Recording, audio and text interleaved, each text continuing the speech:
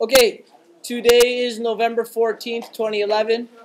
We're just going to review question from last night's homework. This is lesson 4.4, question 6a. Now, this is the form of quadratic equations we do know. We know vertex form, and they've given us some points. So, I'm going to write out the formula we know and relate it. Y is equal to a times x minus h squared plus k. Now, from looking at this parabola, we know the vertex is the lowest point, which they've given us. So, 4 and 0 is the vertex.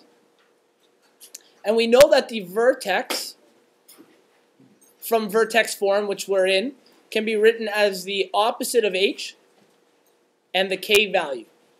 That will be our numbers. So we have the vertex being 4 and 0. So when we go to plug them into our equation, y equals a x. Because 4 is positive 4, we put negative 4 in the brackets. And k is 0, so plus the number 0. Now I still have 1, 2, 3 variables in this question. I need to isolate for a.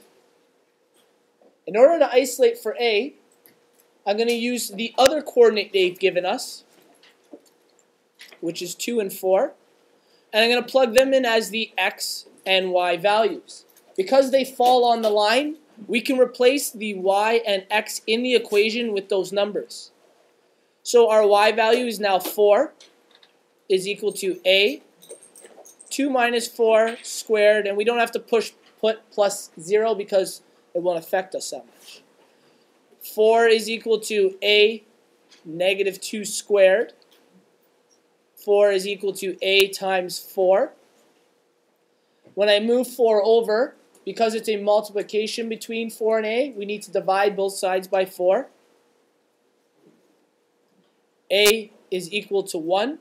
So my final equation, y equals 1 x minus 4 squared, because k is 0.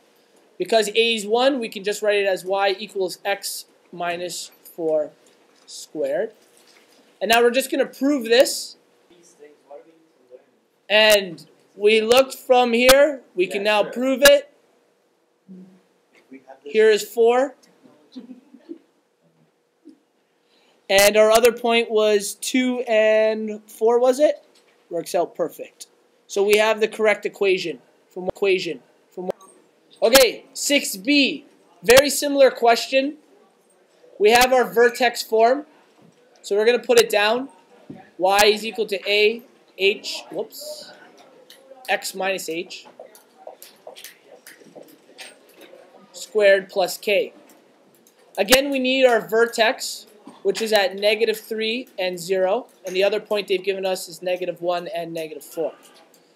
So, our h and k, okay, remember we're using our vertex. We use the opposite of the h and the same k value. So when we go to plug this in, it'll be relatively similar because our k value will be, again, 0. But this time, because h is negative 3, we're going to put positive 3 in the brackets. K is 0, doesn't really affect it. So do you have to write plus 0? Yes. You don't have to write plus 0 if you don't want. Here is our x and y, so we're going to speed through this a little since we've already done this process. Y is negative 4 is equal to a. X is negative 1 plus 3 squared. I'm going to move the equation over here.